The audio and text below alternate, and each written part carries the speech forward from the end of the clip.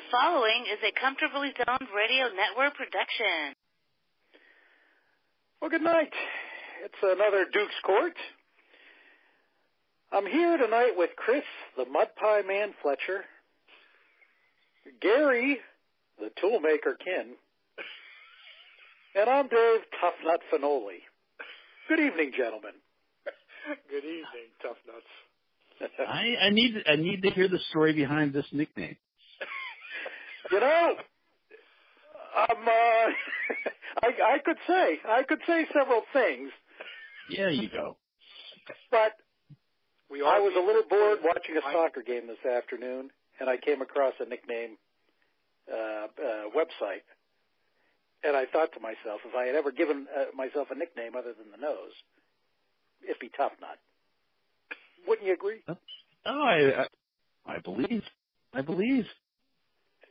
Well, you were going to be the stacker of wheat, Fletch, but we decided to go this way instead.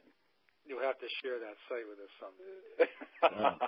I will weekly. Oh, that's beautiful.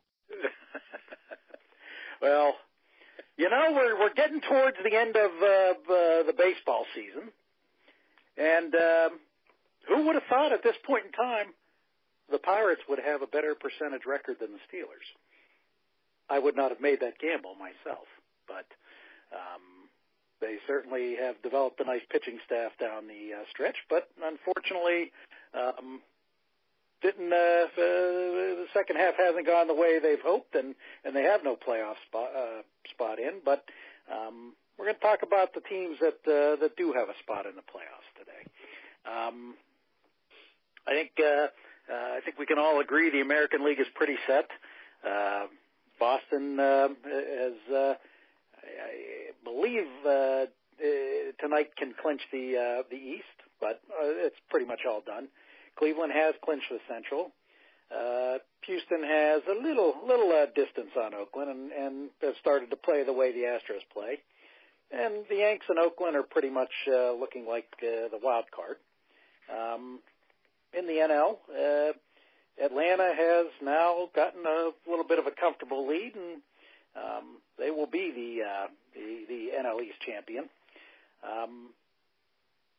Milwaukee threw a little bit of a scare into Chicago, but I'm still going to stick with Chicago holding on to the Central. In the West, the Dodgers and Rocks are pretty much in a neck-and-neck battle, which should be exciting, and all three are in a battle with St. Louis for that last spot, but St. Louis has fallen off, and I really think the Dodgers are playing the best ball at this point in the National League. I'm going to make the claim they will go to the World Series, but gentlemen, I'm going to say that no National League team has a shot at this point at a World Series championship. Looking over the stats today, the five best offensive teams in baseball are the five teams going to the American League playoffs. And the thing that I find interesting about these teams is there's seemingly only one position on each of them that has a lack of power. They're all powerful teams, all spread out. You look at the A's, led by Chris Davis's 43 homers. Everybody has double-digit homers. 1, 2, 3, 4, 5 players have over 20. So you have good depth there. You look at the Astros. Only at catcher do they not have real home run power. Other than that, first base they lack a little bit, but everybody has double-digit home run capabilities there. You go to the Red Sox, and again, same thing, consistent, good home run power. Catcher's the only place that really has no threat, but they to me have the best duo in Betts and Martinez right now, the best duo of hitters in baseball. And then the Yankees, everybody. They have 10 players who have double-digit home runs. They have 1, 2, 3, 4, 5, 6 players with over 20. Very consistent, very dangerous. So you tend to look down and seeing that group, who has the best pitching, who is the team that is going to be most apt to stop that consistent hitting, and it's just incredible how each of those teams is very close in runs scored. Each of those teams very close offensively. Each of those teams have consistent power. I mean, heads and tails, the best starting rotation in the American League, and in baseball is the Astros. Morton and Cole have cooled off a little since their early success, but they're still having great years. Verlander has just been pretty much lights out all year. Ketchel has started to pitch well after a tough start, and the bullpen's pretty solid. But to me, I'm going to make a surprising claim here. There's going to be one team that could challenge them, and it looks like Chapman will be back for the end of the season, which originally I thought he wasn't going to be back. And J.A. Happ has done a real good job since he's been acquired from Toronto, and that gives them three really solid starters. Gives them a bullpen with Chapman in there that pretty much is probably the best in baseball. And you also have, as I said, a very consistent lineup. So I'm going to say the Yanks right now. I'm going to put with the Astros playing as well as they are. I'm going to put them back in the favorite role with that starting pitching. I'm going to put the Yankees as the upset special. I think maybe the Indians. I'm not really sold on the fact that Miller's going to come back 100%, and I just think, unfortunately, that's going to be their bugaboo at the end. But overall, those are the teams I would be looking for. The four teams I would be looking for in the Final Four at this point.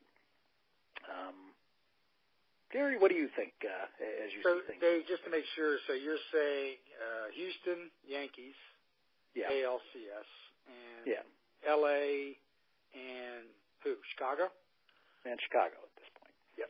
Okay. I mean, it's funny. I'm fairly similar. It's funny. The AL, to me, is going to be a fascinating situation. And what I mean by that is, you think about it, I mean, one very, very good team is probably going to go out first. And I'm still, believe it or not, I'm still a little bit confused about these wild card rules, but I believe the winner of Oakland and the Yankees would play Boston, correct? They would, yes. Right. So when you think about it, I mean, to me, the teams that have the best balance, even with Miller being a big question mark and probably not likely the way it looks. Right. Looking at the statistics, he hasn't pitched forever. But, I mean, Hand, as Fletcher indicated a couple weeks ago, was a tremendous pickup. Now, he's not as dominant as Miller, but he can certainly get both sides of the plate out. But, Allen's been pretty damn good. I mean, he's only got 29 saves. He's been pretty damn good here most of the season. So, and Francona's got a lot of postseason experience. But one very good team's probably going to go out in that series. And to me, that's one of the teams that I think very strongly could go on to the World Series. And the reason I say this is because, I mean, Boston, Martinez had a fantastic year. Betts has had a fantastic year. But Betts can't throw the ball if you watch the highlights yesterday. So, I mean, something's not right with him. I mean, that Boston team has stunned everybody all year long. Sale, big questions. Is he going to be able to go? I mean, he came back. He didn't look quite right.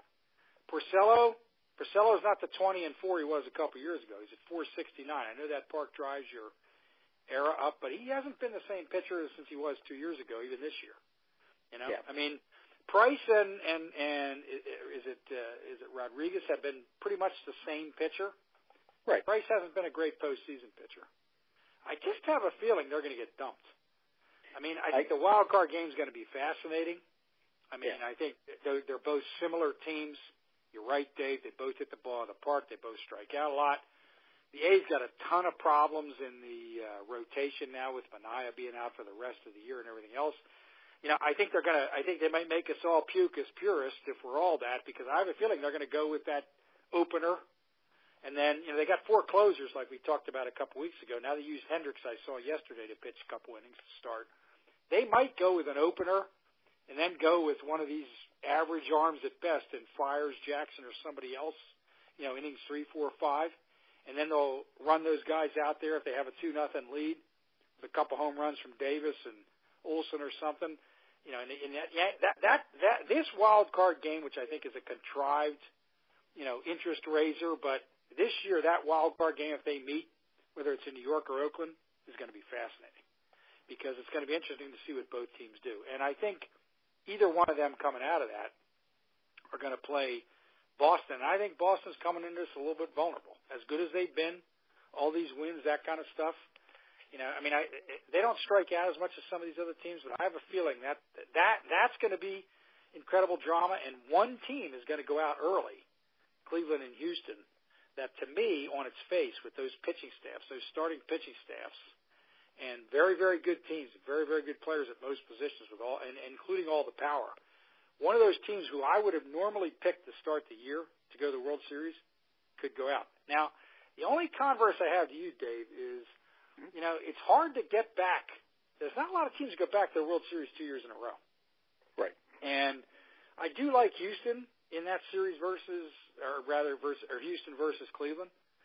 But, Cleveland's starting pitching is pretty good. And, some of these guys have been good postseason players like Lindor and some of these other guys. They may not be as sexy on the national media as Correa and Altuve and some of those guys, but that's a pretty damn good Indian team. So I don't really know who's going to come out of that, but if you had to tell me today, there's just a gut feeling I have that Cleveland might nose them out in that series. And I agree. Whoever the winner is of Oakland and the Yankees dumps the Red Sox. I have a feeling it's going to be the Yankees. I do think that they're coming into this rotation-wise a little bit healthier, with a little bit more proven bullpen, particularly if Chapman can go versus Trinan at the end of the game. I have a feeling we're going to see Yankees in Cleveland again, not this time in the second round, but in the final round in the AL. Right.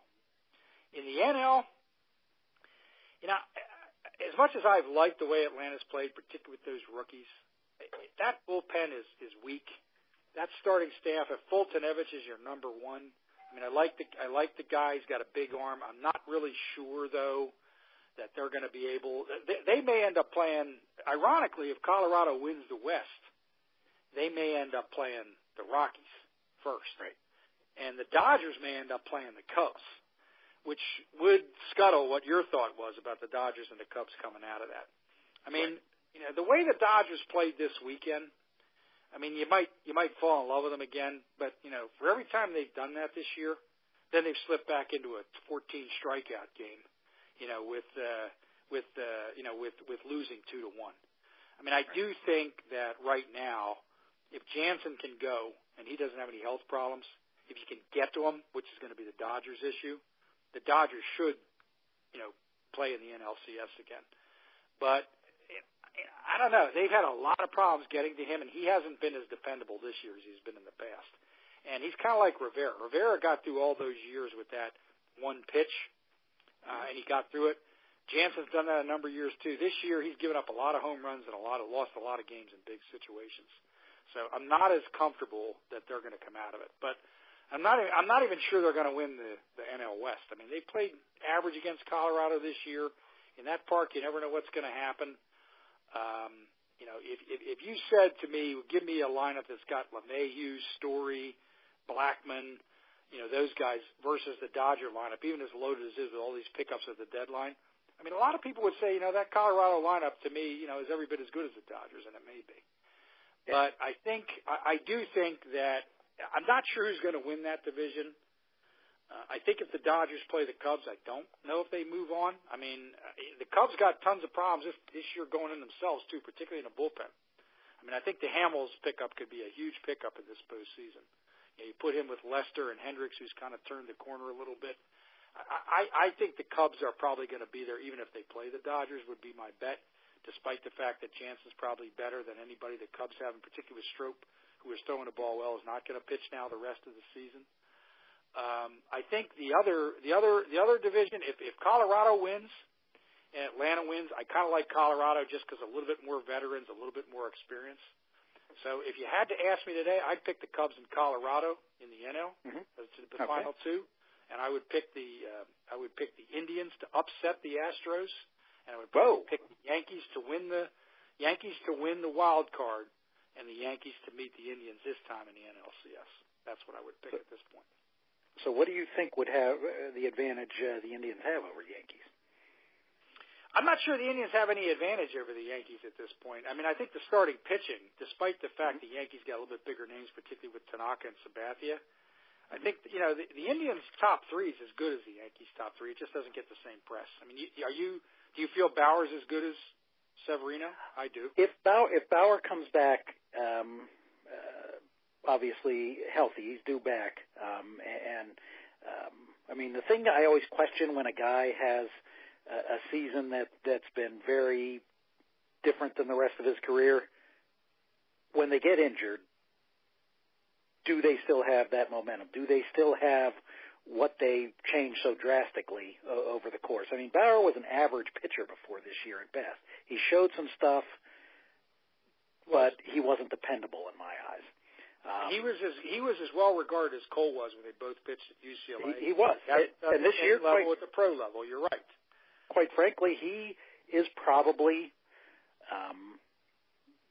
in my eyes, was the best pitcher in the American League. Quite frankly, before he got hurt. He was. But I mean, Clevenger and Carrasco have had good years. I mean, you look at their statistics; they've had very good years. Very pleased with Clevenger. I think they're as deep as the Yankees' rotation was. I think the loss of Miller's a big loss, but that pickup in hand could end up being huge. He doesn't blow people away like Miller does. But as Fletch said, he does get people out from both sides of the plate. And Allen's had a damn good year. I mean, he doesn't have the Kimbrel-type numbers, or he's not as electric as Chapman is, but Chapman hasn't been a great postseason pitcher, Dave.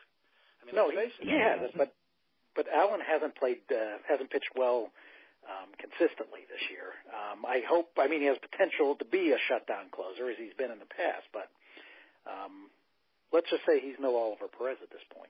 He isn't. Oliver he's not even spectacular at times. But I do think he's got some good stuff. I think, they've got some I don't know if this matters that much at pro sports with the money they're making, but they've got some unfinished business. Let's face it. They lost the Cubs 2 years ago. Last year, there was a huge upset in a lot of people's mind, particularly theirs with the Yankees. Houston and the Dodgers have been good teams this year. They just don't feel. Sounds a little bit of a goofy. They just don't feel like the same teams as they were last year to me. The Dodgers have struck out a lot more. They almost got too many guys now. I mean, Roberts has a problem, it seems to me, with too many guys. Houston, a couple guys on Houston have had some pretty average years. I mean, Altuve's missed a lot of time. I think Correa's hitting 255. I just have a feeling that Cleveland's going to nose them out. I think it's going to be an exciting series. Kind of remind me a little bit of the some of the series in the 80s, Houston and the Phillies. A lot of back and forth type of stuff. I could see it, but one of those very good teams is going to go out first, and I just have a feeling the Indians have a little bit of unfinished business. I think the Astros are still pretty much a young team. Great rotation. I mean, McCullers may end up getting a ball to close these games out, as it looks now to me, but they don't have that resolved yet. Allen may not be perfect, but at least it's resolved with who they're going to give the ball at the end of the game. So I don't know. Kluber's been a good postseason pitcher, not a great one. He's got some of the Kershaw disease. I think he's going to feel some of that too, which is why I make the prediction that I make here. And he certainly doesn't pitch to his regular season in the postseason. That's correct. Now, Fletcher, you're going to tell me that Cleveland's going to win. I don't know if they're going to win. I just think that if you had to ask me right now, we're talking about, I'm not being a politician here, but you asked me about the Final Four. Well, the Final Four, I'd pick Cleveland, and I'd probably pick the Yankees again. I think the Yankees-A's wild card game, boy, that's a flip a coin, though, because they're both the exact same team, different reasons. The A's bullpen's been as good, no names. The Yankees bullpen's bigger names. It's been up and down with some injury. Starting staff, the A's got some questions. I think the Yankees do too, even though they got their names in there. I mean, I don't feel great about it. Who would you give the ball to? I mean, the races aren't going to be close. So these teams are going to be able to position. Well, I think that's the whole thing right now that we're going to see in these last 2 weeks, guys, is setting up rotations, setting up who's going to pitch in those wild card games. That's going to be there are a couple races that are still in there, but that's what these next 2 weeks are for. And in my mind, I agree with you, Dave. The top three teams are in the AL. The Red Sox are clearly the class of baseball. I mean, they've already topped the 100-win mark. It's pretty impressive at this point. I think their franchise record for wins is 105, and that was all the way back in 1912 when Smokey Joe Wood and Tris Speaker led them to a World Series title. Which coincidentally was the last time they won 100 games. I believe they won 100 games with Babe Ruth a few years after that. I was going to say maybe 2 weeks would be enough. Yeah. Yeah. Well, the Babe was a workhorse. He was. But that was an interesting stat I heard. Is the Pirates have the longest streak of not winning 100 games in baseball at this point. Really? So, yes. Well, I don't think that they'll be hitting that soon. In the West, you got to like the Astros as they got the lead. And here's the thing that fascinated me, guys. I didn't realize that their 1-2 punch of Garrett Cole. First of all, moving out of Pittsburgh and getting away from the Dan Russell curse was probably the best thing that could happen to Cole. And Justin Verlander, they both topped 250 strikeouts. The last time that happened? Two teammates doing that? 2002, and it was Kurt Schilling and Randy Johnson. Wow, that's a great. Yeah, I didn't have that detail, but I knew it's been a while. So. Yep. And the A's, I never thought I'd be saying that the A's are my third-ranked team. Their last homestand of the regular season starts tomorrow, and they got 6 games at the Coliseum, so they could actually clinch a playoff spot in front of their home fans, which would be nice. It's a team that, back in my youth, I loved the A's. They were my American League team during this. I always seem to come up short to those great Oriole teams. Yep. But here's the thing: since the middle of June, the A's have the second best record in the league, so they're playing some good ball. Absolutely. The Indians clinching. Again, it's a matter of who's healthy, who's not. They've got the thing that I like about them is they have the right manager pushing the buttons, and Terry Francona. It's going to be hard for them to overcome, Houston and the Red Sox, but if anyone can do it, his leadership would seem to be there. Then there's the Yankees. They seem to be, they tail off a little bit, and they risk not hosting that playing game. But, as we've seen with the Pirates, it's not a guarantee to win if you're the home team. But you try to avoid heading into that hostile territory. But in the AL, for me, it's going to come down to, who gets hot in the next couple of weeks. In the National League, we still have some semblances of races. For me, it's up for grabs. I think that the Cubs have they have that slight lead over the Brewers. They're both close to locks for a playoff spot, but that's going to come down to the wire. The Braves will pull away, like you said, Dave. The Dodgers and the Rockies are going back and forth. So whoever doesn't capture that division crown is going to have to contend with the Cardinals for that final wild spot. The other thing, this may not be breaking news, but Joe Madden is still a dick. It hasn't changed, nor is my belief that the Cubs are the team to beat, unfortunately. Hopefully they're going to fold in the playoffs. But, by the way, did I mention I hate Joe Madden? Here's going to be something that's going to be. How do you feel? Here's something that's going to be important for them. They've had a grueling schedule. They've played like 30 games in the stretch of 30 days. Yep. So they need to get some guys rested, but, that infield makes them pretty tough to beat. Yeah. The Brewers, well, they ran into that buzzsaw that is the Pirates this weekend. But the thing about the Brewers is, and thank God that they're finished up with the Cubs, because they just couldn't beat them head to head.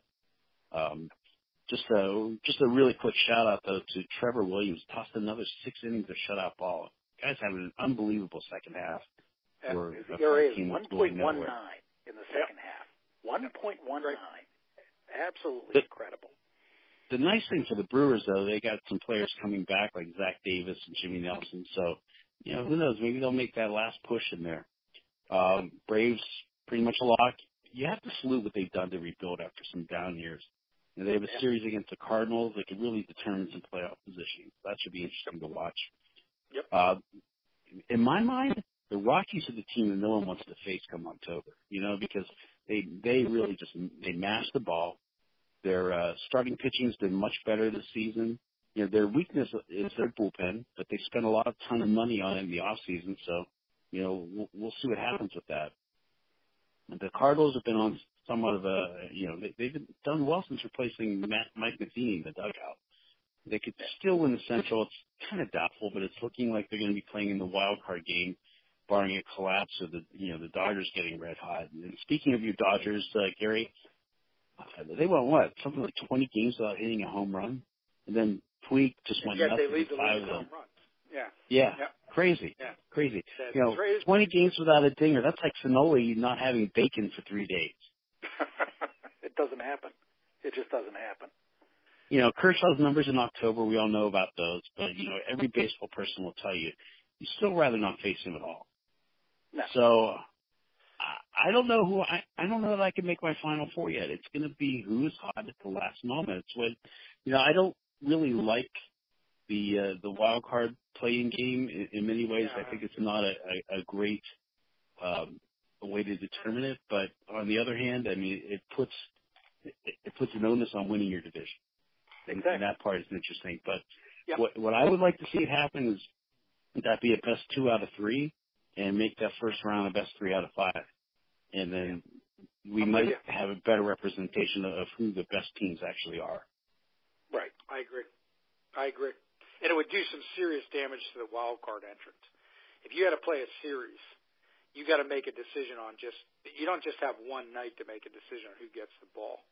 That's right. And I think the thing that could happen very well is I could very well see Oakland come out with an opener, whether it's they're not going to come out with Trina, but I could see them come out with like Rodney or somebody like that and pitch 2 innings and try to get the lead by a couple guys hitting a bomb, and then hold the Yankees off. And that's going to cause enough debate that we'll probably have it on a podcast. But I can see that happening. You know, I think that would be actually a brilliant thing to do. Yep, me too. I've always been a fan of that. I think Tampa Bay has proven this year, as they've had to go to that method many times because of injuries. They've proven it can be an effective method. I mean, that is by far, say what you will about Oakland, to me, that is by far the most impressive, shocking thing of this year is Tampa Bay. Yeah. Well, I'm going to talk about that later, Dave. I totally agree. Yeah.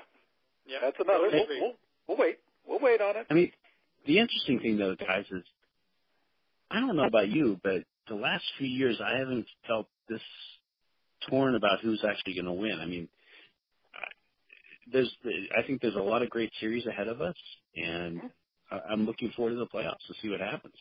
I think it's going to be a fascinating playoff. I really do. I think there's going to be a lot of, hate to overuse the word, I think there's going to be a lot of interesting stuff going on this year in the postseason. I think actually, I hate the wild card game too. I think if you really want to damage a wild card entrant, make them play a short, quick series, a 3-game set, give the other teams that win a couple days off, let them set the rotation even better, bullpen, arms rested. I do that 2, 3, then 5, then 7. I mean, it's already diluted enough anyway. May go more that way, as we know. But I agree, Fletch. But that Oakland Yankee game, to me, is going to be fascinating. And honestly, the Dodgers-Brewers, which I think it might be, or Rockies-Brewers, is going to be one fascinating wild card game too. You know, and I agree. I think Colorado is really very underrated. That lineup's a lot better, not just because of the thin air, than a lot of people give it credit for. The pitching's a question. Davis is going to log 40, 42 saves. You know, his earned run average is out of sight, but everybody's is out there. I mean, he's the one guy, the one hammer in the NL, you think about it, that you would say, you know what, it's pretty assured who it's going to be. Cubs don't know. Yeah. Braves never knew all year long, right? Dodgers, Jansen, well, is his heart going to, what's going on? He's been up and down. He's lost 5. He's given up a lot of big home runs. I mean, well, and that could be, if they have to go to Colorado for whatever reason. I haven't looked to see what the possibilities are, but that can be an issue there. I mean, he didn't travel there because of his heart. Certainly that can come into play. Wouldn't happen in a wild card game. It would happen in round in a round series. 2. But it could be an issue. But I mean, Davis. I was surprised the Cubs would decide to go with Morrow. He's been injured. Morrow looked unhittable last year for the Dodgers down the stretch. They decided to let Davis go. That may end up coming back to bite your buddy there more than anything, Fletch, is the fact that the Cubs don't really have a guy that you can say, give him the ball at the end of the game now. They don't have that. Right. And that might be the Achilles heel. And a lot of teams are facing that. Even Houston's facing that a little bit. I have a feeling they're going to go with McCullers late as they get into the postseason. One thing you said, though, Gary, is, having that first round be a best 2 out of 3, I don't know that it really gives another team an advantage to have those 3 days off. Sometimes when you've got momentum going and you take that kind of time off, that doesn't help you any. So I don't love the whole system, but I also think one game doesn't really damage it. And we've seen that from these wild card teams going pretty deep in the playoffs once they get in. Right. So I agree, though, Fletch. I mean, there's no good answer to it. I mean, you probably shouldn't have this kind of goofy situation, but we all better get used to it because it's not going away. Well, but the nice thing is it keeps the races going in some markets that wouldn't have a race. So, I mean, I like that part of it. I just would like to see it be, and you think about when they first started doing playoffs at the end of the year, whenever there would be ties, it wouldn't be just a one-game playoff. So. You're right. Yep. No, and it's talked about a lot. I do think it's something generally that I read they are considering finally. But in my mind, it's unfair. I got all that, but damn it, there is nothing more exciting than that one game winner take all. I agree it's not for the best necessarily to find the best team going forward, but I do enjoy the excitement of that. It's Game 7 right there.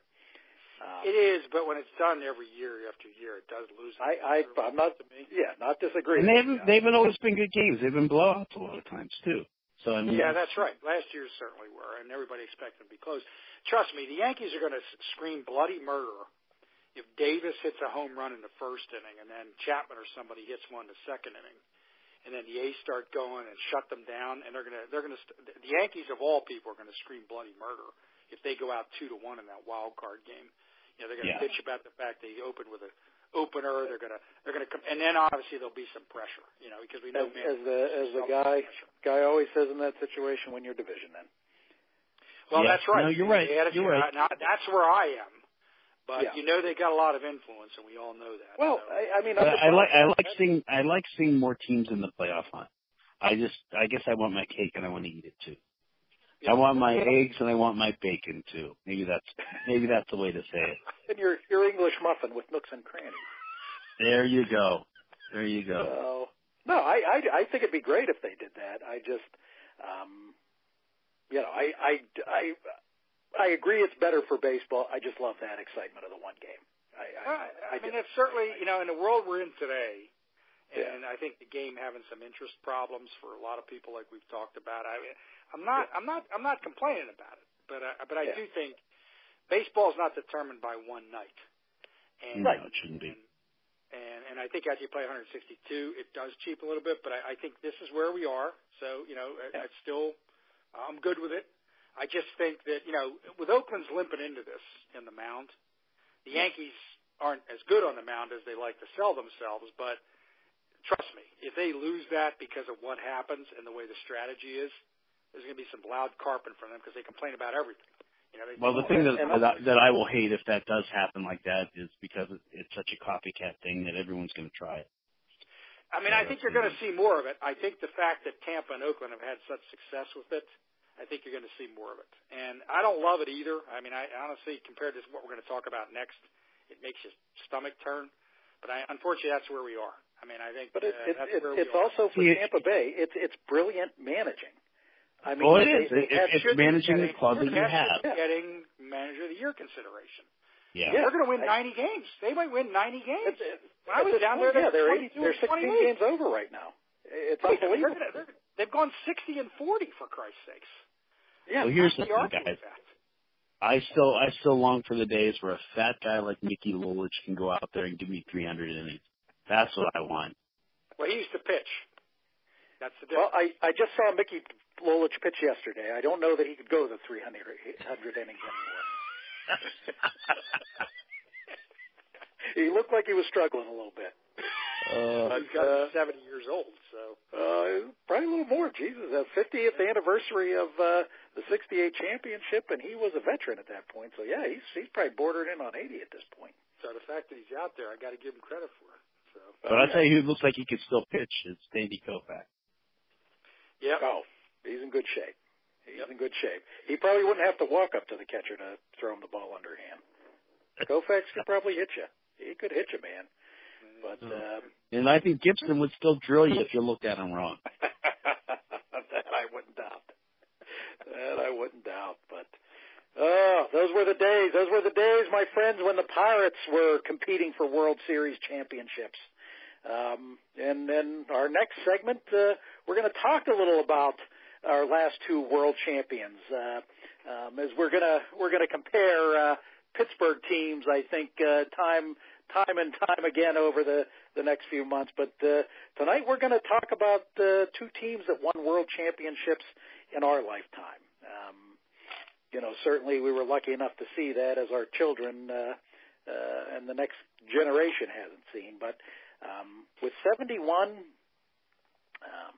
you got a young team who looked like they were going to be, I don't want to say a dynasty, but it looked like they were going to win quite a few potential World Series going forward. A team led by a veteran in Roberto Clemente.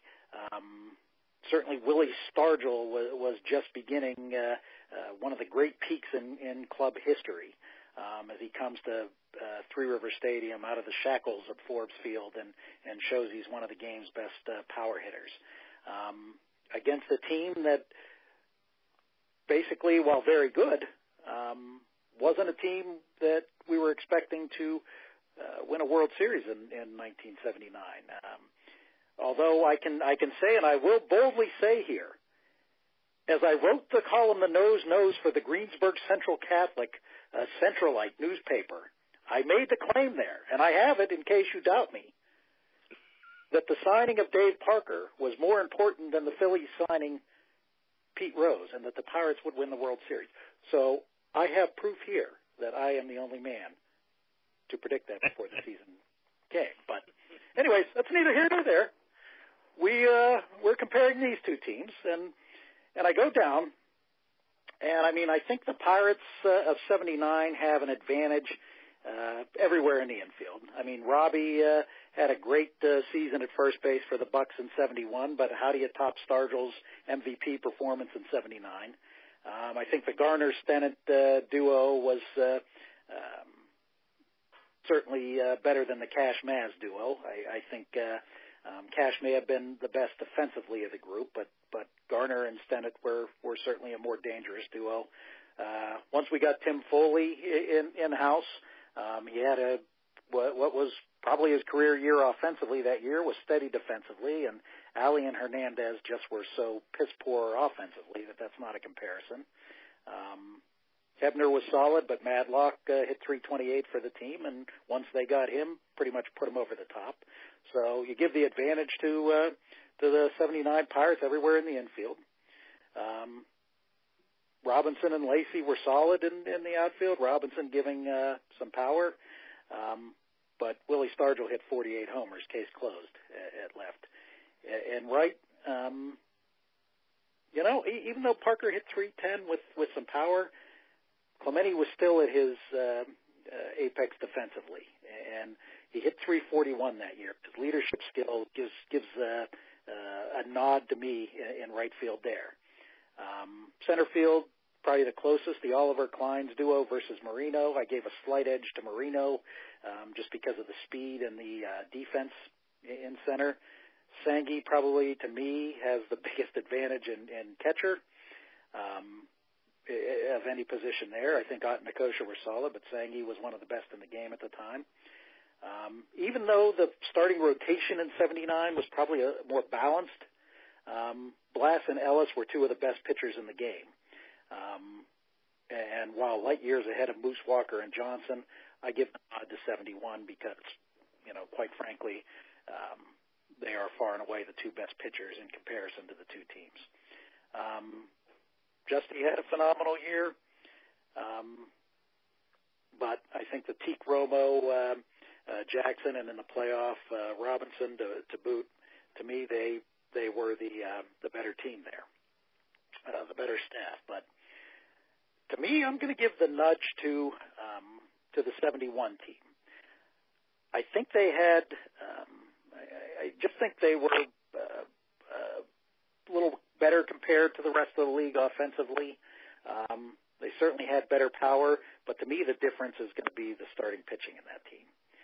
To me, Blass and Ellis in a 7-game series, Blass and Ellis would be the difference in that series. And while the 79 bullpen was better, you really didn't need the 71 bullpen as much with those guys. And if you end up wherever you want to put Browse, whether you put him in the starting rotation, whether you put him in the bullpen as he was all year, I think he's a good enough setup man to have made a little difference there. But I just see it a very close offensive race between the two. But I think Blass and Ellis put him over the edge.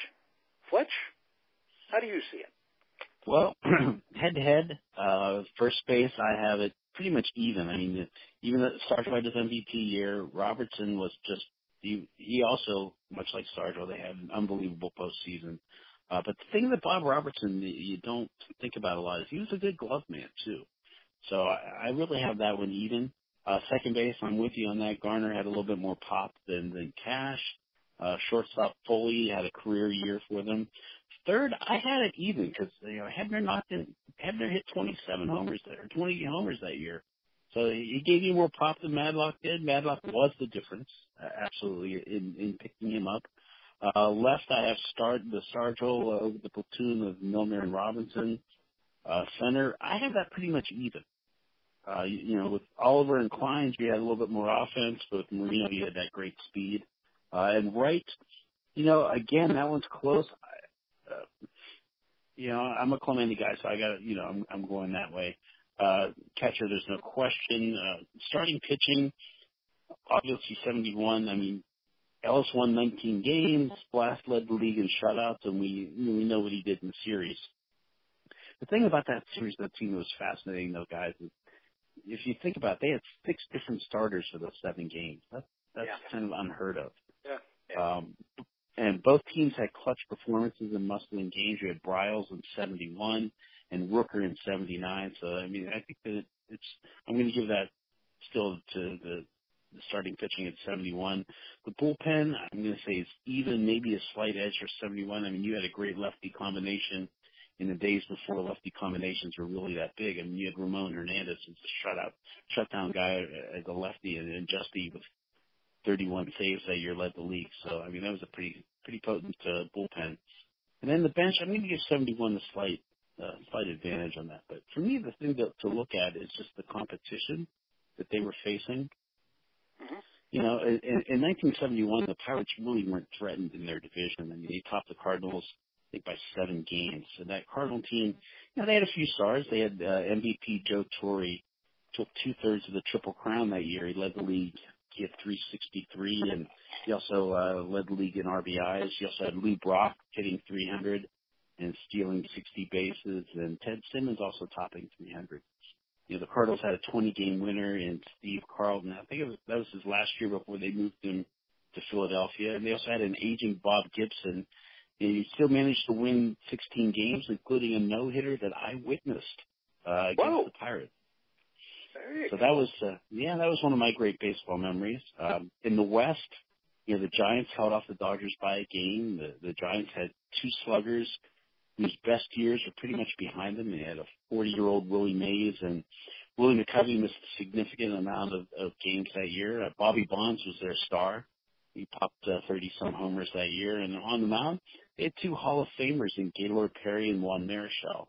They both posted sub-3 ERA. So that was an interesting matchup for them. But, a fun fact about that year's NLCS, it was the first time in either league that the series wasn't a sweep. The first 2 years, both in the American League and the National League, they were sweeps. So And and the Pirates one kind of gave in the first game. It didn't look that very good, So if you look back at it, the key was Game 3 when Bob Johnson, he had the very ugly hairdo. That was an ugly man, that Bob Johnson. He outdueled Juan Marichal 2-1. That was a big game. One of the clutch performances in NLCS history. So then let's look at 1979. The Pirates won by only 2 over a very surprising young Expos team. And, without the acquisition of Bill Madlock, like you mentioned, Dave, I don't know what happens there. I don't think they win it. And so that Expos team, even without Dave's favorites of John Boccabella, Coco LeBoy, and Ron Hunt, that team had some pop. They had 4 guys topping 20 homers. Larry Parrish, Andre Dawson, Elvis Valentine, one other person. Who was it? Gary Carter. Carter, yeah. They weren't the best staff, but you had Steve Rogers, before he became Captain America, he was there. You had Bill Lee notching 16 wins, and Woody Fryman, the former Pirate, found a nice spot in their bullpen. The farmer. But it was, overachieving year by a scrappy bunch. The playoffs that year, the Bucs, they swept the Reds, but, only the decisive game there was a real blowout. The first 2 were extra inning affairs. You don't really think about that. The Reds weren't a great team. No one drove in over 100. They only had 3 starters who won more than 10, and that was Tom Seaver's 16. So I think that 71 team, especially what they did against that vaunted Orioles pitching staff, had 4 20-game winners. I have to give the edge to the 71 overall because of all those factors. Yeah, I would tend to agree with you. And plus, if you compare even though their offensive numbers may be a tad below what 79 did, if you compare them to the leagues at the time, 71 was a more dominant team offensively. But a fact that you had mentioned about Jim Rooker, in 79, we were Billy Rainier and myself were at a Sabre meeting, and Rooker made the claim that the reason they won that series, he said the scouts had scouted Baltimore's offense so horribly that they decided at that point to do the opposite of what the scouts were telling them to do. And they used the Costanzo method. Exactly. That's exactly what it was, and they did the exact opposite of what they did, and what they give up, like 3 runs, 2 runs, 3 runs over the 2 runs over the last 3 games. Right. So I always thought that was pretty much all the paying the guys all that money, and they botched it up so horribly that you had to go Costanza on him to win the series. But that's what he always credited with the victory. Was that. Now, Gary, are you going to give 79 love, or are you going to be on the 71 bandwagon? I tell you, it's funny. I mean, this is a true toss-up. I mean, and this is one we could debate, time and time again, and you might change your opinion tomorrow. I mean, it's funny. I am going to favor 79 a little bit because I think a couple things that you got to think about here. I mean, I do think that the more iconic names, the more Hall of Fame names were probably active in 1971. I think that's right, what Fletch points out there. But the game changed quite a bit from 71 to 79, too. I mean, Blyleven might not have been as electric, or Candelaria might not have been as electric as Ellis was with his 19-9 in 1971, but he didn't pitch as long. Tanner does a lot of what we see now. Tanner was one of the architects. Get to the 7th inning, okay? Same with Blyleven. I mean, Blyleven pitched a hell of a lot better than 12-5 in 1979. He worked 238 innings. So, Blast went deeper. Yeah, Blast threw a lot of shutouts and stuff, and that was before he couldn't find the plate. But, Blyleven didn't get to the 7th inning. I mean, you went to Jackson and Romo and even Robinson at times and Rooker and Bibby and other guys in the 7th, and then, into Colby and Romo, switch them around depending on who the matchups were in those days. It wasn't as defined as today. But, I mean, I'm not really sure. I think the league was better, and it may be nostalgic from all of us in 1971. I think even the fourth-place teams were a little bit better. The Braves with Rico Carty and Aaron. The Dodgers in 71, I think Dick Allen was there at that time, or Frank Robinson was too. I mean, they finished fourth. I mean, the league may have been a little bit better, but the league wasn't so bad in 1979 either. Remember, the NL didn't have expansion like the AL did. Right. And the leagues didn't cooperate as much in those days. So we didn't have a Seattle and Toronto in the league. And, it's proved to be that Montreal team wasn't just they were surprised that year, but they weren't a surprise from 78 late through 79 all the way to 83. I mean, we knew how good that team was. They added some pieces like Raines and some others, but that Montreal team, and Dick Williams was even though he was a jackass, he was a better manager than a lot of people gave him credit for. So, right. I mean, I think that outlasting of that Montreal team is a feather in the cap of the 79 Pirates. The 71 Pirates didn't really have to do that. I mean, right. Yeah, we had Gibson at the end of his career.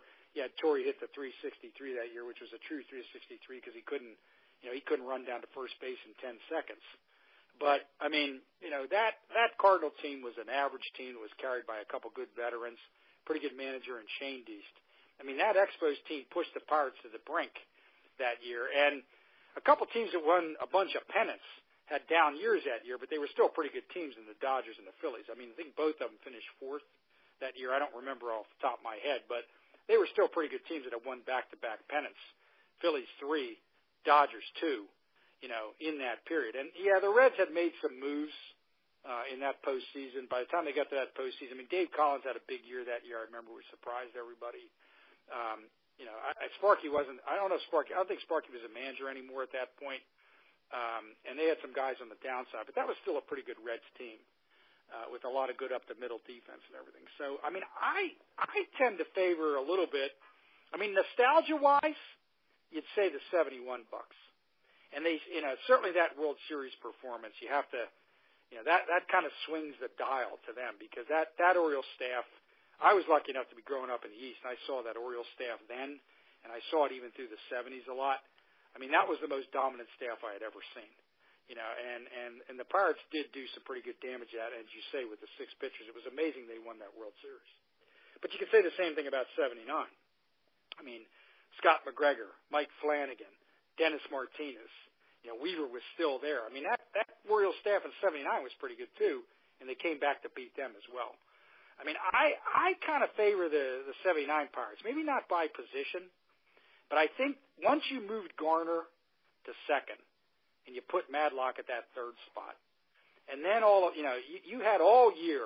I mean, we haven't seen, other than maybe the Orioles team that year and in that era, we haven't seen a platoon worked like that Easler, Lacey, Robinson, Stargell, Robinson replacing Lacey. We haven't seen that kind of platoon work really since that 79 period as well as that did. And to me, that made a very, very strong bench as well. And I kind of favor the 79 Pirates bench a little more than the Vic Davalillo, Milt May, Gene Alley, Bill Mazeroski bench that you saw in 71. And I think, the bullpen for that 79 Pirates team at the time, because nobody knew the changes that were occurring in the game, and still never gets the recognition it should have. Tekulve, Romo, Grant Jackson, and Robinson in the playoffs, and even during the regular season, and even Rooker and Bibby at times in the regular season. The Pirates would get that early lead because Moreno would get on base and he'd steal a couple bases and they would score early, and then maybe Parker or Stargell would get some extra base hits and put you ahead. When you got to the end of the game there, even though they had some losses to Tekulve and Romo because they pitched a lot more, I mean, look at the innings they worked. 135 for Tekulve, 129 for Romo. I mean, that was the course. That changed the game the way a lot of things we see now. And I kind of think that bullpen was far better. I mean, you didn't need to get to Justy as much as you did. And Justy did have a fantastic year in 71. But the 4 or 5 arms that would come out of that Pirate bullpen, it proved to be the case in the World Series too. I kind of favor a little bit the 79 Pirates because of the strength of bench. I think Blyleven and Candelaria's numbers are downplayed a little bit. I think Blyleven, when he was right, and Candelaria, when he was right, were every bit as dominant as Ellis and Blass was. I mean, if you take Parker's personality away, for a 3 or 4 year period of time, he was the best player in the game. Clemente was one of the most exciting players for 20 years. But honestly, if you needed to hit the ball out of the park, you'd look to Parker. Or you need. Well, but keep in mind where he was playing too. I mean, Galeni was playing in a big ballpark like that, and when they need the year that they did need him to hit some home runs, the management asked him to do that. 1965, 1966, he did. So now, I'm not saying that he couldn't do it, but I think it's also a different game too. It was definitely a pitcher's era that he played a lot of his time in. But yeah, no. Here's the thing, though, guys. I mean, I'm gonna play the Stratomatic part on this one. I would say that the '79 team, having managed both of those teams in Stratomatic, it was a much more fun team to manage because of the speed, the bullpen, all of those things. However, I think that I still think that the '71 team was just a little bit better. I think the '72 team was better than them both, frankly. Yeah. Well, that's the one thing that leans you the dial to the 71 is in 72, other than a very disappointing postseason series, and in 74 again, they won 3 out of 4 years. The 79 Pirates can't claim that. So, that has a tendency to swing the dial a little bit to 71. But if you're asking me about one individual year, I have a tendency to pick the 79 Pirates. I probably saw a little more. I was a little bit older. I wasn't in the Western Pennsylvania in 71, but I certainly did watch a lot of that season. That's probably the season the first one I watched from start to finish. I love both teams. Both teams never get the credit they deserve. To be quite frankly, but the dial swings a little bit if you look in subsequent periods. The Pirates challenged a little bit in '82, but they fell off the pace late. They had made some personnel change. I think Ray came for Garner by that point. There were some other things going on. Stargell had one booming big year in '79. He was really never the same after that. And the '71 team had some pretty good success, which is basically the same core for 2 of the next 3 seasons. You can't say that about '79. But in that one year, I would just have a tendency to favor the '79 Pirates because of bench, because of the bullpen. And, it's chicken shit, but they did win one more game over the course of the season. Now, I don't think the competition in the NL that year was the same talent and the same legendary names as you saw in '71, but that was a very, very good year in the NFL, in the NL in '79 with about 6 or 7 good teams that the Pirates ended up outlasting. So, so that's my close, and I love what Al Oliver said about 72 as we talk about that and talk about the 71's place in history. Had they held on in 72 in the NLCS and won the World Series, which I think they were a better team than Oakland, and I do think they would have won the World Series that year had they held on there. He made the claim you would have been talking about the Pirates as the best team of that decade and not the Big Red Machine. And you think about it, if they beat the A's, well, the A's don't have their 3 World Series in a row. Yep. And the Pirates end up with 3 championships in the decade. So, it makes a valid point that would have been a fascinating matchup too when you have 2 great left-handers, and Vida Blue and Kenny Holtzman against some of the Pirates' left-handed power. That would have been a real interesting series to see. Sure. They were vastly different teams. I think we talked about this on one of the previous casts.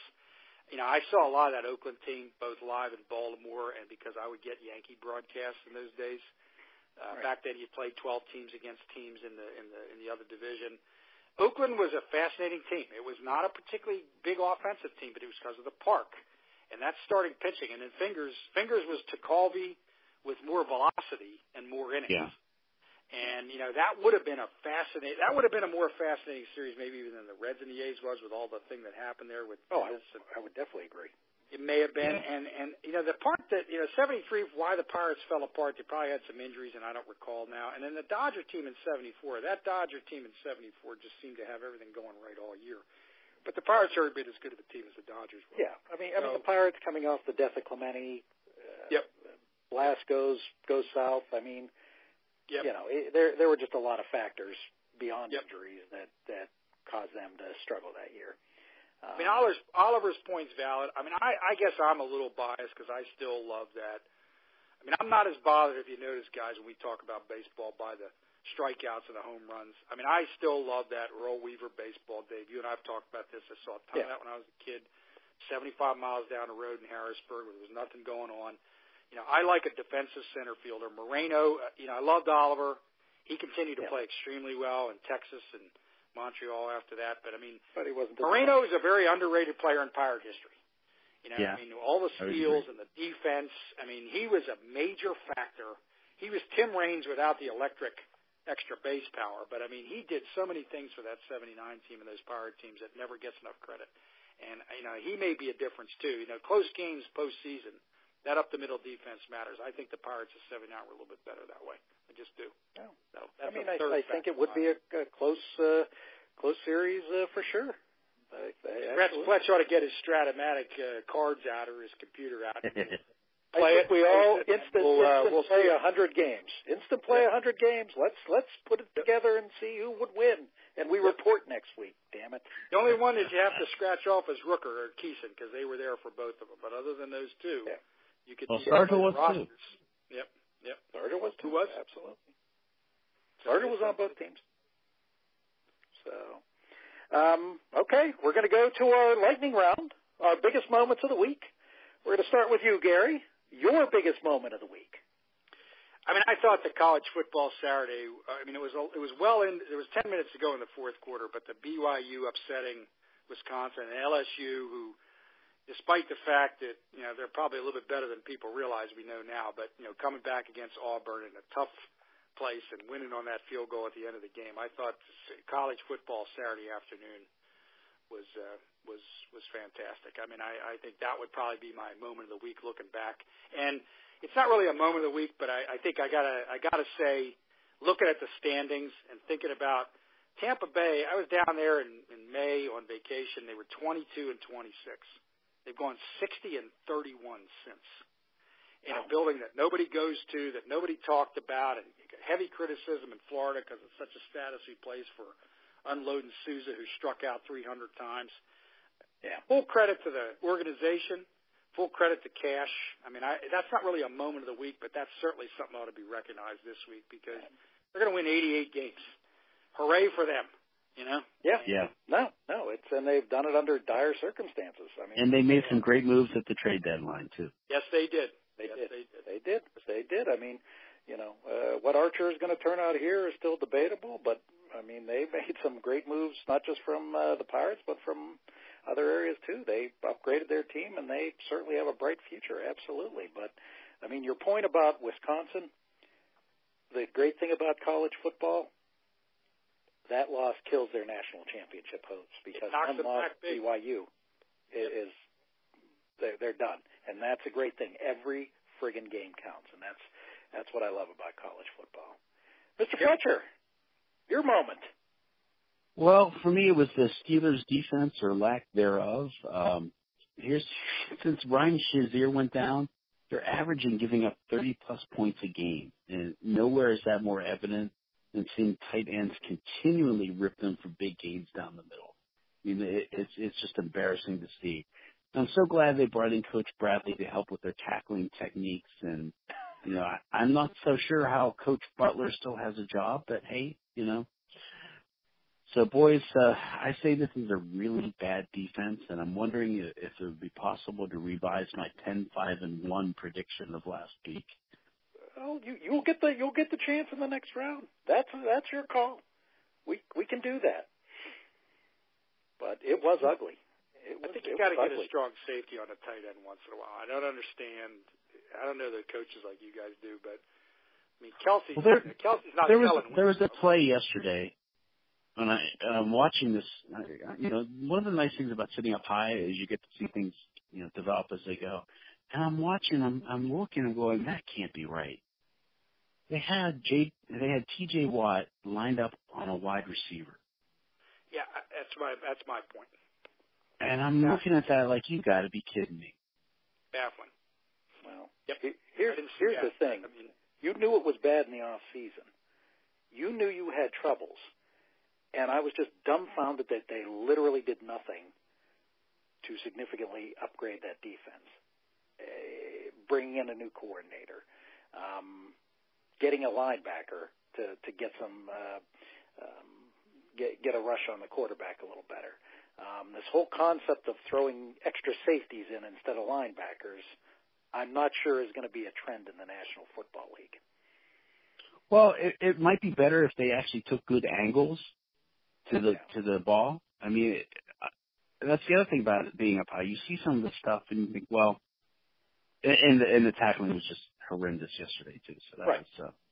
I mean, my other mini thing that I would say too is the whole Josh Gordon going to the Patriots. Looks like that's happening today, and I'm a little, I don't know, when you have players like him, and then you had LeGarrette Blount a few years back. When you have someone who's a disgruntled player who basically quits on his team and gets rewarded by being picked up by the Patriots, I don't think that's a good precedent, fellas. I just don't.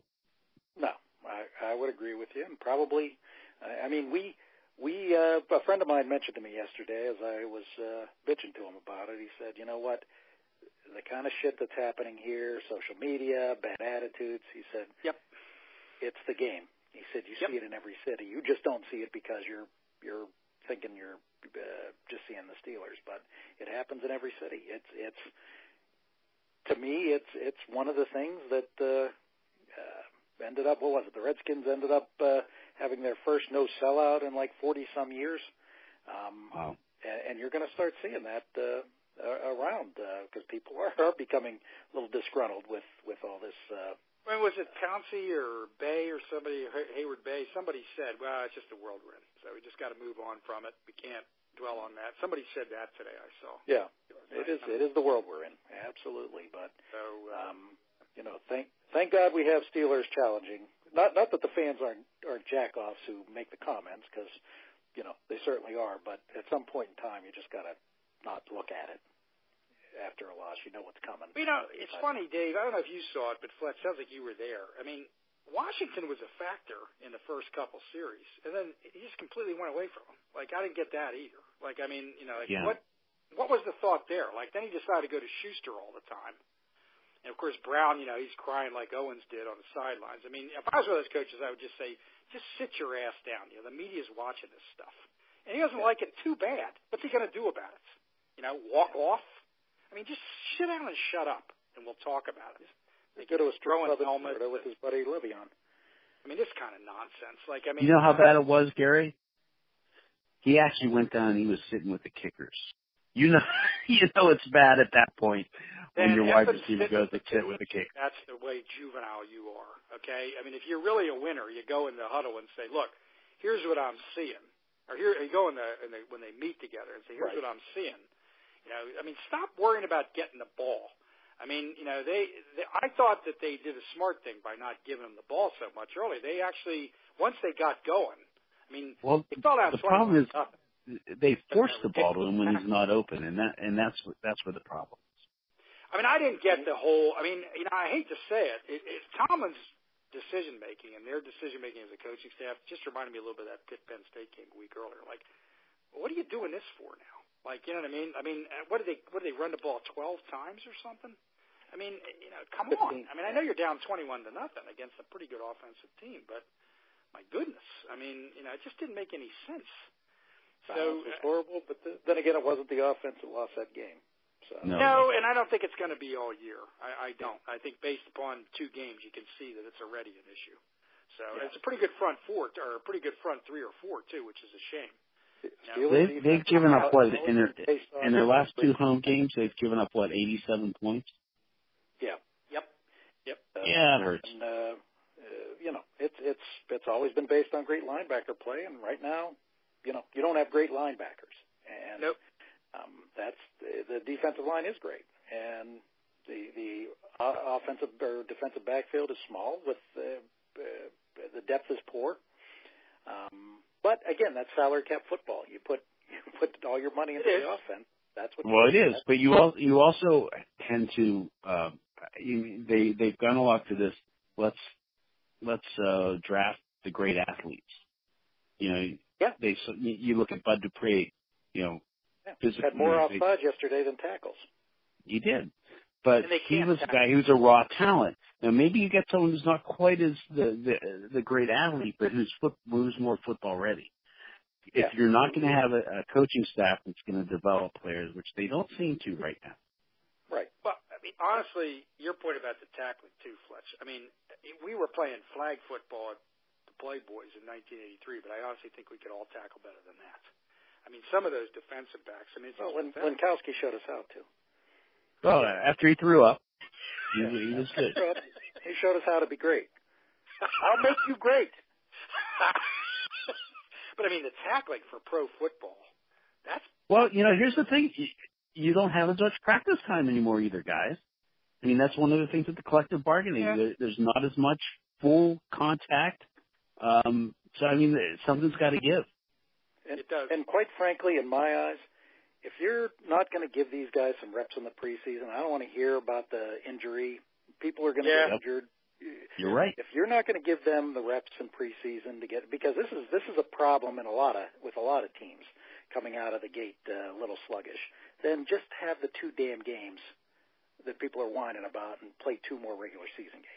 I hate Jones, but I kind of agree with him about that thought. I mean, it's kind of ridiculous. And honestly, for the fans, it's not particularly good to give them 2 exhibition games that mean nothing. Well, I hate paying for especially when you charge full price for it. That's kind of ludicrous. Yeah, it is. But it is. Well, my big thing of the week, Fletch, you think it would be Liverpool defeating Tottenham to go 5-0, which brings you ever closer to singing the Jerry Lewis song. But that's not it. That's not my big thing of the week. You think it's Pitt coming out and playing one of the great defensive games they've played against a team that has averaged 452 yards rushing against them in the last 4 years.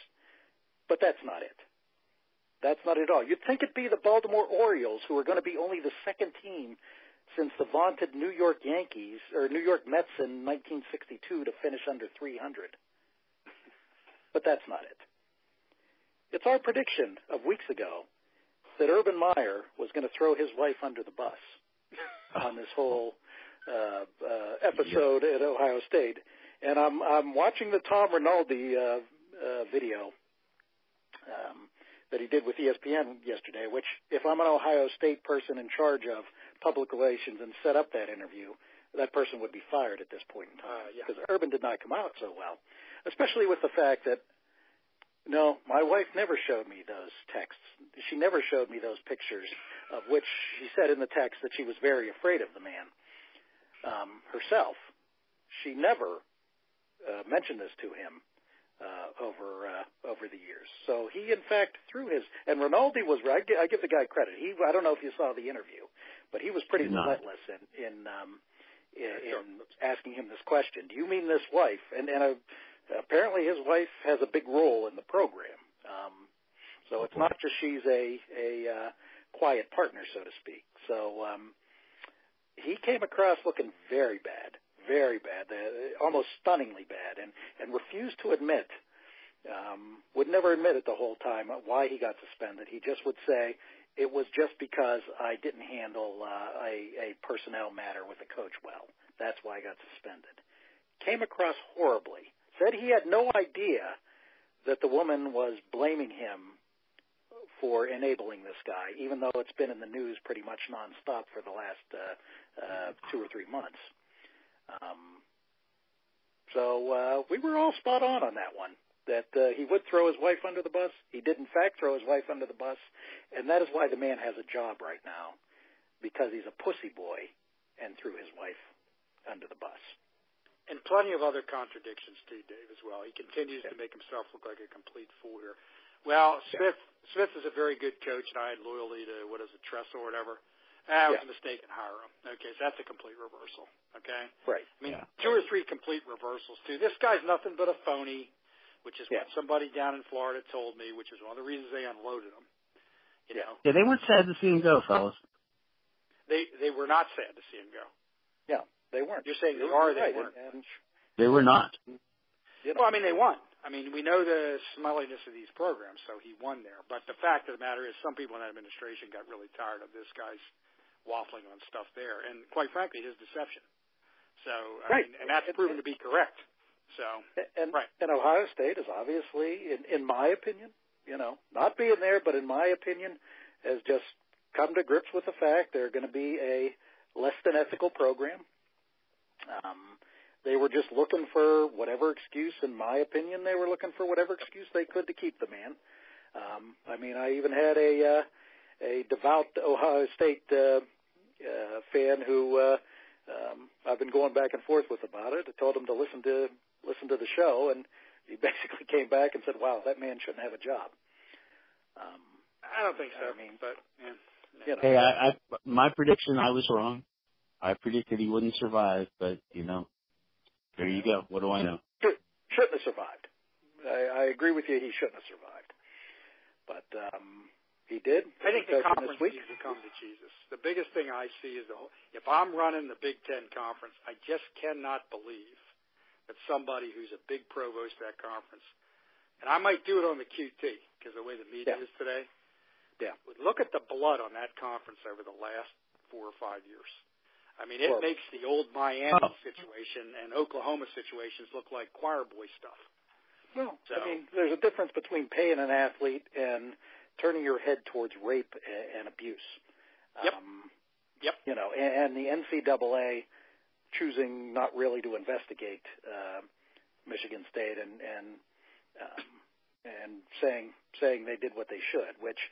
Well, I think we all agree that the NCAA stands for no cojones at all and stuff like this. Yeah. I like that. That's good. But that's basically what it does. I mean, you take aside the doctor, the good doctor, and claiming they didn't know that. Take that aside. If you read what ESPN found out in their research about the doctor of just things that the football and basketball players had done on campus, which unspeakable crimes, I just don't know how Izzo and Donofrio didn't know what was going on and B, allowed it to happen. I mean, again, wasn't there, don't know, but I just find a tough time thinking that they didn't know what was going on. And this, my friends, is something that is so far beyond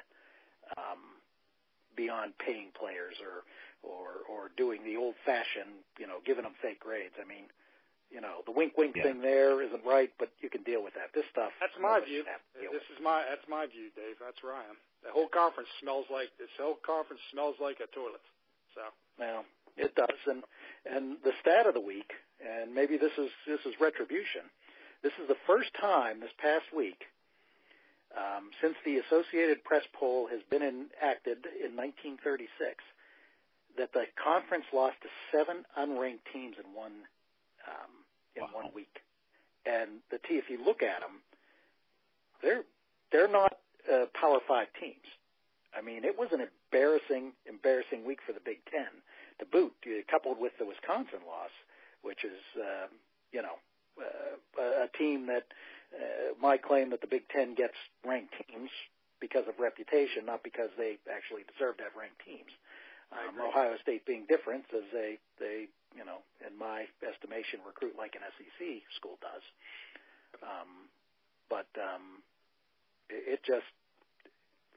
There's just no excuse for what goes on there, and then the fans' reaction, and that still really gets to me. That some of the fan reactions to Joe Paterno and just delusional to what that guy actually was. That still just really bothers me. I'd love to root for a Pennsylvania team in the Big Ten, but that just makes me not. Agreed. 3 of your signature names nationally have incredible blood or shit on their logo. Yeah. And if I'm running that conference, I'm saying, all right, we're all getting together. This is going to stop. You know what I mean? Sure. So that's what I would do, but that's me. So, and that would protect the money greater for longer, in my view. So, in my view. Yep. So, agreed. Oh man. Well, we're on our predictions of the week. Mr. Fletcher, start us out. Well, mine's pretty evident. The Steelers will be making a change at the punting position. The only reason Jordan Berry survived the preseason punting duel is that Chris Boswell preferred him as a holder. And with Boswell having his issue, maybe Berry isn't even doing that well. I will say this, Berry did get lucky with one of his punts, that coffin corner one that led to the safety. But, when he had the chance to pin the Chiefs at another crucial time, he finally, for the first time all game, connected one, and it sailed 10 yards out of the end zone. Unbelievably bad special teams, and he's got to go. And especially, when Tomlin addresses it a couple of times saying we need to look at it, that's not good for your job security.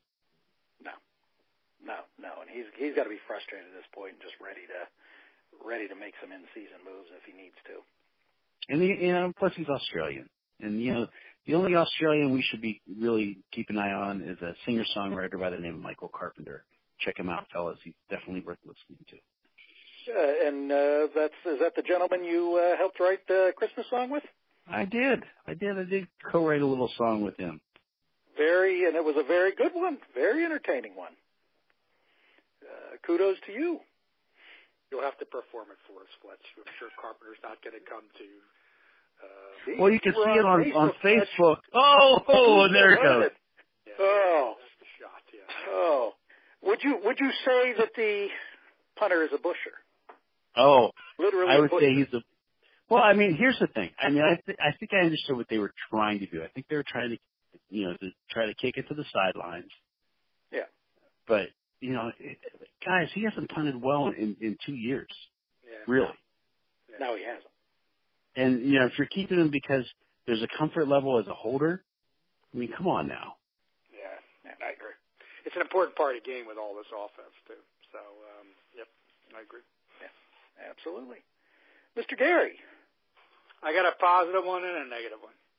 All right. Okay. So call me bitter, Fletch. I'll start with a positive. I actually think the Steelers are going to do a little better on Monday night than people are giving them credit for, and all of us are giving them credit for. This is not a good team. I'm not sure this team's going anywhere near the NFC, AFC title, like some people said, for all the reasons we described. Nobody can tackle in the secondary, and the linebackers. I mean, one of them should have been able to cover Kelsey a little better than that, too, by the way. But in any event, I think Tampa's a little overrated. I mean, New Orleans as a team has got a lot of age. You pile up a lot of points. I honestly, and I'm still not sold on Fitzpatrick as an NFL quarterback. Got off to a good start. I have a feeling Pittsburgh's going to play a little bit better, and I think they might even get the victory down in Tampa on Monday, which will create some false hope perhaps. But that's my fearless, actually positive prediction. And I don't have a lot of basis in that other than the fact that I kind of think Roethlisberger played a little bit better on Sunday. I do think that receiving core is pretty damn good, particularly Washington, as you said, Dave. Hopefully Brown settles down a little bit in his childishness. I mean, maybe he can get Connor the ball a little bit more. I actually think they're going to pull a little bit of an upset, perhaps, in some people's mind on Monday. They're going to play a little bit better overall game. I think that'll be their best game of the year. On the negative Gary, side, question for you, though, before you get into that. When did Tampa Bay sign Conor McGregor to be their quarterback? If he took the shirt, did you see that press conference? They'd be twins. You're right, Fletch. You're absolutely right about that. Was funny. Yeah, you're absolutely right about that. I agree. That's a good. That's what's that ESPN contest where they show like separated birth or whatever. The networks. That was pretty. You're funny. right, Fletch. I agree with you about that. I just think he's an average quarterback at best. Saw him a little bit with the Jets. I think they've had some things go right. I'm not sure they're as good as they look. I'm not sure even Winston was as good as people think, but I just have a feeling Steelers are going to play. Steelers generally play pretty well on national TV games, Sunday nights and Mondays too. And that's just a gut feel that I have. On the negative side, I think my prediction is we're going to have every blowhard in the world talk about, in boxing we had another controversy, and I don't want to ruin any. We probably all have seen the news. I don't think it's controversy at all. I just think I don't think the fighters are all-time greats. I think the first one was very close, but we're going to hear all kinds of nonsense again. My buddies Wilbon and Kornheiser, who I can't stand, like you can't stand Madden, Fletch. I mean, all these nonsense people who have no idea what they're talking about are going to be talking about some big controversy. It's not a big controversy. It's not rigged for a third fight. The fighters are close. Neither one of them steps on the pedal enough. That's why we have what we have. I mean, the judges that were in that fight on Saturday were two good ones. Moretti and Weisfeld are very good. The third one I don't know so much about. I didn't see it yet. I'm looking forward to seeing it, but shut up. Just shut up, okay? I mean, I don't want to hear all this nonsense about how it's a rigged deck and all this other stuff. I mean, the reality is it's kind of what everybody expected. So, I mean, that's my negative prediction. We're going to have to listen to this nonsense all week again from some people who have no idea what they're talking about, a business that they have no understanding of. So, sorry to be bitter, Fletch. Sorry to be negative, Dave, but I'm not looking forward to all that nonsense. I'll probably just tune it out. Love the bitterness. I love it I myself. I know I embrace it, Gary. Yeah, I embrace the bitterness. I know you love the bitterness, Dave. Do you agree with me, Fletch, or you disagree? I do, 100%. Yep. 100%. Yep. Well, bring us home, Dave. I'm gonna have a final baseball. The number one team in Pittsburgh right now, record-wise, the Pittsburgh Pirates. This is going to be my prediction. They will, if they sweep, they have to sweep the Kansas City Royals over the next 3 games. If they do that, they will finish 500. If they go 2-1, they will not. I have trouble imagining this team playing over 500 with Stallings at catcher and Luplow in right field, who I've heard people have differing thoughts about his potential as a major leaguer. My thought is he's maximum a number 4 guy, who I'd classify personally as a quad A player. And Stallings, I'm not even sure at this point why the hell they're playing Stallings at catcher, because he's, to me, a guy who, again, if you have 3 catchers out, you may bring him up to the majors. He's a good kid. He's a good defensive player, but he just really has not much offense behind him. So I have a tough time seeing them play above 500 if they don't sweep Kansas City. And even with that, I think it comes down to that all-important game. That all-important game we're all looking forward to, and I'm sure you're coming down for it, Gary, on October 1st, Miami versus Pittsburgh in a makeup game to end the season. Pittsburgh plays October baseball, which I think I predicted earlier in the year that we'd be playing in October. So, we will be playing that day. We will be playing the Marlins in just a titanic struggle. We will have, before that game, a contest. I don't know what the prize will be, but it'll be pick the attendance of that contest. Well, here's the thing, Dave.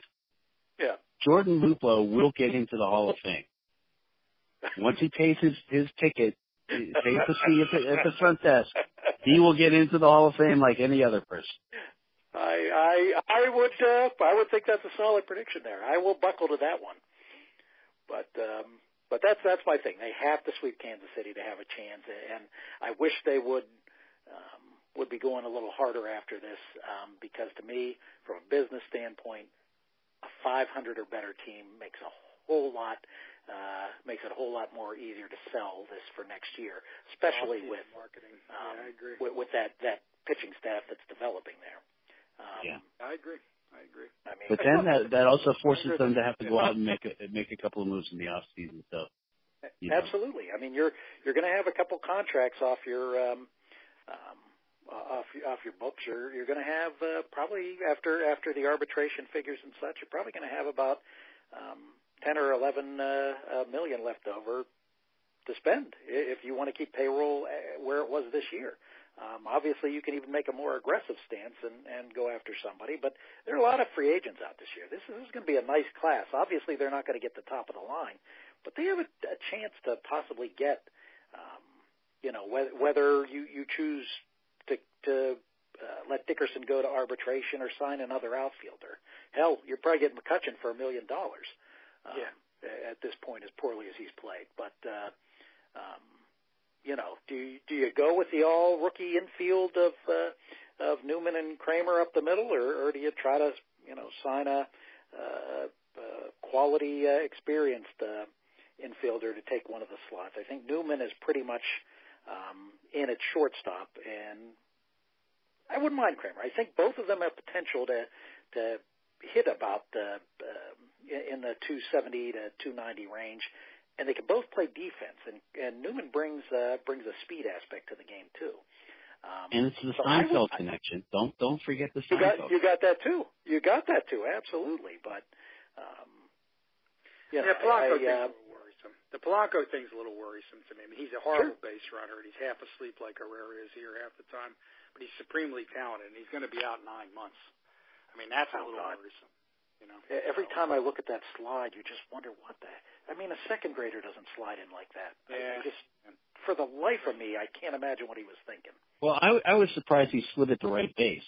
That was that for me represented progress that he was going in the right direction. Him and it was horrible. Him and Herrera smoke the same marijuana or drink the same Caribbean juice or something. They both, it doesn't make any sense. So Herrera sometimes here runs back to the wrong base. So, yeah. I mean, it's the same kind of thing. I agree. But, I mean, he is a force, though, and he's a threat. And he's going to be out for a little while, and that hurts the lineup a little bit. So I think that might drive some moves in the off. I still think the future's a lot brighter than it's been. Oh, I think it is, too. And you got to find a place for Adam Frazier. He's shown that that he can hit the ball, and that's the place. Maybe his place is in right field while he's out. I mean, he's not a great defensive player by any stretch. But you don't have to be in right field there. Exactly. And I would rather have the two better defensive players at second and short in the rookies. Yeah. Frazier's not horrific, but he's by no stretch a top-notch shortstop or second baseman defensively, but I like his bat in, and I think. I think he could. He's not going to give you the power like Hernandez and Taylor do for the Dodgers, but he can play about 4 or 5 positions. You need a guy like that with these big bullpens. Yeah, you do. Well, and offensively, that's the one thing that hurts with this team. I mean, we talked about earlier in the show, where all these guys had double-digit home run power at every position. I mean, we're not close to that. No.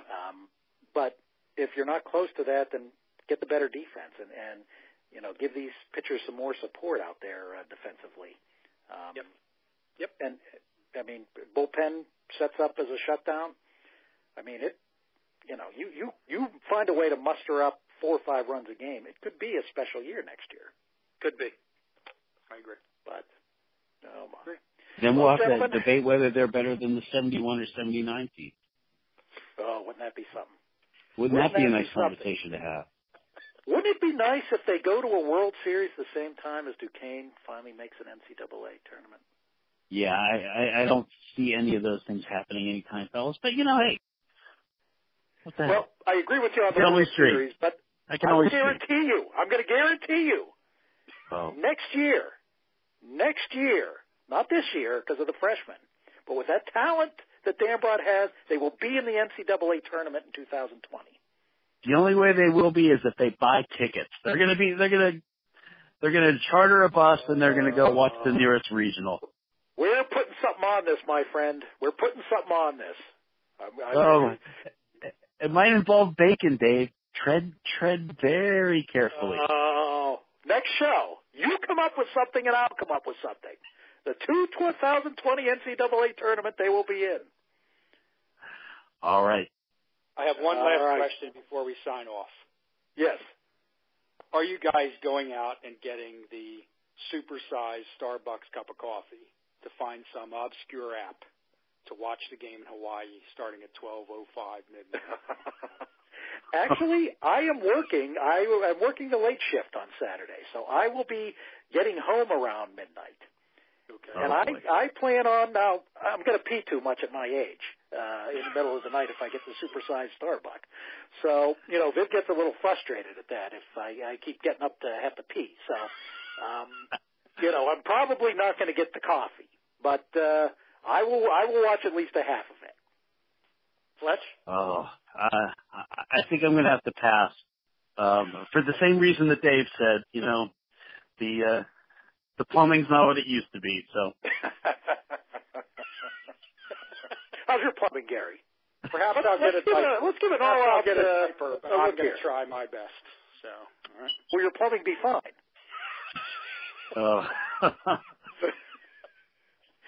And on that, gentlemen, I think we've given our listeners much more than they expected. Yes, we have. Much more information than they expected. We always do, and that's why they like us. That's why they like us, and we won't have to bother on a prediction for the game, but no. But hell, they're 3-1, and they played 2 people at their level, kind of nice. So Valparaiso and Dayton in victory. So let them go get their nice chunk of money in Hawaii. And we'll come back and we'll get to the NCAA tournament in football, which we're going to do that too, Fletch, but I'm not going to bet anything on that. All right.